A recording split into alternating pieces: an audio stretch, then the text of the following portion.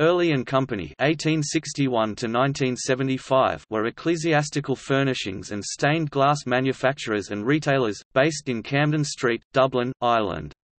In the 19th century they also had an outlet at 51 Lower Clanbrassil Street. The firm was one of the largest and most prestigious ecclesiastical decorators both in Ireland and the UK.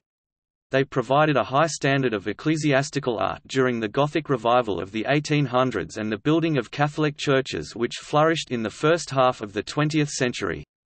The firm was founded by John Earley and his brother, sculptor Thomas Earley, who were born in Birmingham of Irish parents, probably from Drumshanbo, County Leitrim.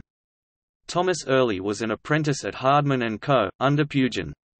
In 1851 Thomas Earley was responsible for setting up Hardman's exhibit of stained glass and metalwork at the Great Exhibition. He set up a similar exhibit at the International Dublin Exhibition of 1853. By November 1853, a shop was being prepared at 48 Grafton Street in Dublin for Hardman's ecclesiastic products. In 1864, Thomas Earley and Edward Powell formed their own business at No. 1, Camden Street, calling it Earley and Powell. Thomas's younger brother, John, began his apprenticeship in stained glass and also moved from Birmingham to Dublin.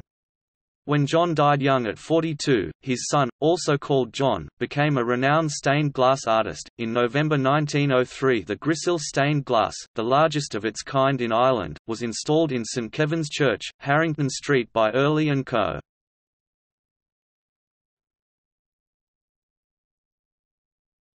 Topic: See also. Stained glass. British and Irish stained glass 1811 to 1918.